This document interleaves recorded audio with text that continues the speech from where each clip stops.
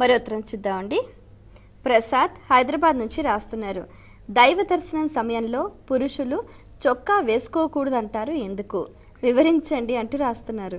ధర్మశాస్త్రం ప్రకారం నాభికి పైభాగంలో భుజాల మీది నుంచి వస్త్రం పురుషులకు ఉండకూడదు. ఒక ఆలయంలోనే కాదు, పెద్దల ముందర కూడా. గురువుగారు మన ముందర ఉన్నారంటే వస్త్రం నడుముకు చుట్టుకొని సాష్టాంగ దండ ప్రణామం చేయాలి. పైభాగంలో వస్త్రం కప్పుకొని పెద్దలను సేవించకూడదు, గురువును సేవించకూడదు, అలాగే భగవంతుణ్ణి సేవించకూడదు. కారణం హృదయస్య ప్రతీతి స్యాత్ భుజయో అంతరే క్వచిత్. రెండు భుజముల మధ్యన కదా హృదయం ఉండేది, దాన్ని స్వామికి అర్పించాలి, దాన్ని పెద్దలకు అర్పించాలి. వారు మనకు ధర్మశాస్త్రంలో కూడా మంత్రోపదేశం చేసేటప్పుడు వక్షస్థలం మీద చెయ్యి పెట్టి మంత్రోపదేశం చేస్తారు. అంటే ఛార్జింగ్ అన్నమాట. గురువుగారి పవర్ను, శక్తిని శిష్యుడికి ప్రసరింపచేస్తారు.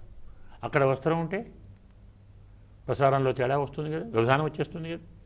వస్త్రం లేకుండా ఉంటే నేరుగా వక్షస్థలాన్ని తాకి స్పృశించుకుంటూ మంత్రం చెప్తారు. ఈ శక్తి, మంత్రశక్తి రెండు శిష్యునికి అలవడుతాయి. అందుకే అతను జపం చేస్తుంటే శిరస్సుపై హస్తం ఉంచుతారు. సుఖీభవ, ఈ మంత్రం నీకు వశం కావాలి, నీవు సిద్ధి పొందాలి.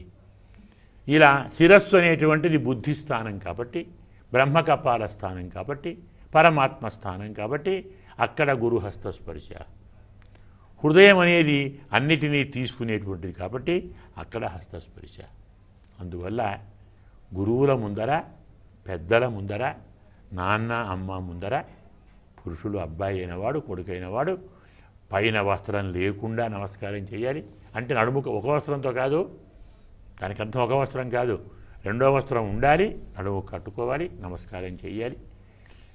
భుజాల పైన, వీపు పైన, వక్షస్థలం పైన వస్త్రం లేకుండానే పెద్దలను ఆరాధించాలని శాస్త్రం.